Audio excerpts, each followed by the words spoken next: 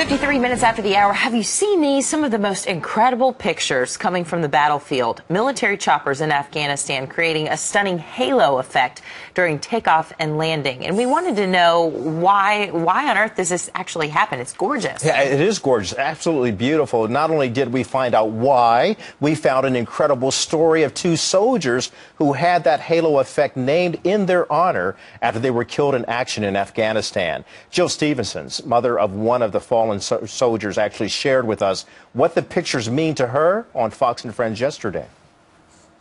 It's beautiful. What I see in it, even 4 years later, is the beauty in a tragedy. How we can, the way that we perceive things and the way that we look at them, to find the beauty in the tragedy is what helps us survive. And that continues 4 years later for me. And here to explain how this halo effect happens is Kyle Hill, a science writer and blogger for Scientific American. Good morning to you, Kyle.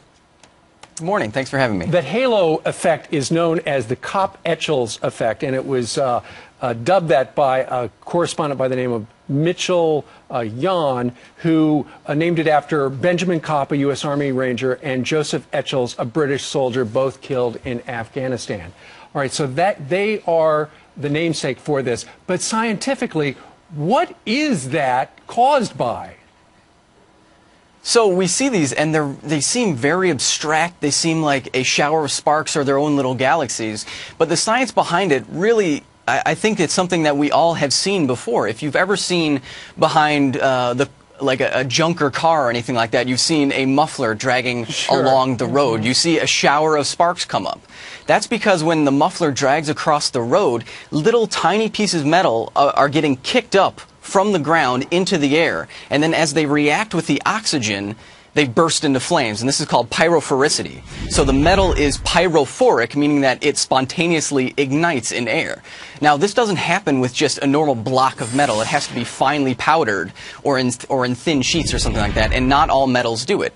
Now, back to the helicopters, it turns out that at the edge of helicopter blades, at the tips, there are these abrasion strips, which prevents helicopter blades from becoming too damaged and pitted when it's in a harsh environment like a desert. But it also turns out that these metals are pyrophoric, like the muffler on the bottom of the road. So when a helicopter descends into a desert environment, it inevitably kicks up all this dust and all this sand, and sand is actually harder than the metals that make up these wingtips.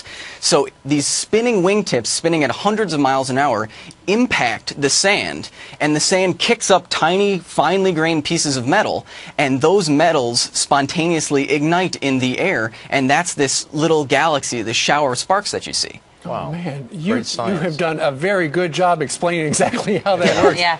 All right, Kyle Hill with Scientific American, thank you very much for joining us this morning from Chicago. Great description. Thank you so much for having me. Who knew science could be so beautiful? Excellent, and it certainly is. Yeah, and unique to that area because of all the dust and the sand that's right there in the air. We have more